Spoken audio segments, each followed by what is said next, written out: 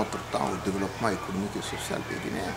Mais on n'est pas sur cette voie. Ça fait 5 ans que nous n'arrêtons pas de nous débattre sur le processus électoral dans ce pays. C'est quand même un fait exceptionnel.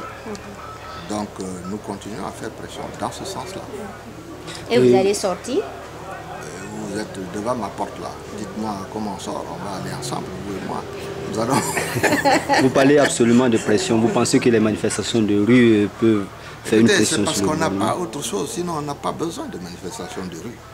Nous avons eu un dialogue structuré ici en 2013 sous l'égide des Nations Unies.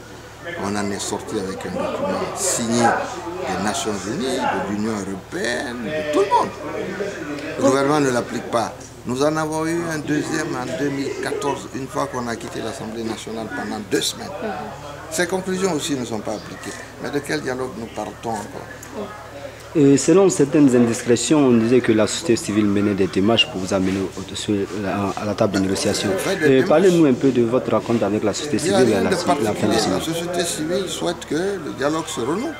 Nous leur avons dit les raisons pour lesquelles le dialogue n'existait pas dans les termes qui ont été indiqués par le gouvernement, mais que des dialogues ont été déjà tenus, que les conclusions sont connues et qu'il suffisait de les appliquer. Le dialogue, c'est une chose, mais il y a également la loi qui dit que, normalement, vous ne pouvez pas prendre des délégations spéciales au-delà de 6 ans. Nous sommes à 4 ans, 5 ans. Nous ne pouvons pas dire que nous venons de découvrir tous ces problèmes-là dans notre pays.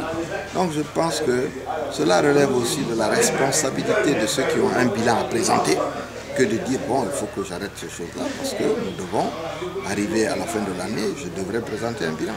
Rien que le mois dernier, avec ces manifestations, avec ces problèmes, cela cause beaucoup de tort à l'activité dans notre pays. C'est la raison pour laquelle un gouvernement qui est conscient de ces problèmes-là devrait entamer des discussions pour en sortir.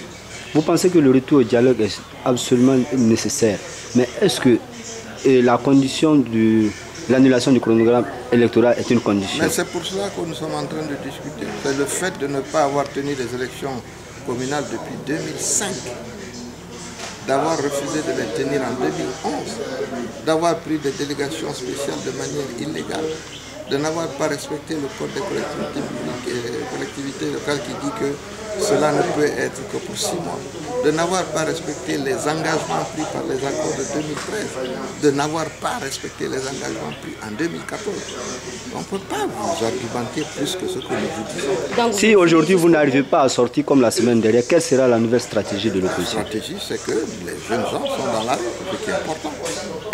Et les jeunes gens sont là-bas sans vous? Parce que vous avez vu Alpha Condé à une manifestation ici pendant tout le temps qu'il était dans l'opposition, c'était trop jeune. Jamais je ne l'ai vu. Nous l'avons fait pendant des années. Voilà, c'était au stade du 28 septembre. Lui, il était parti.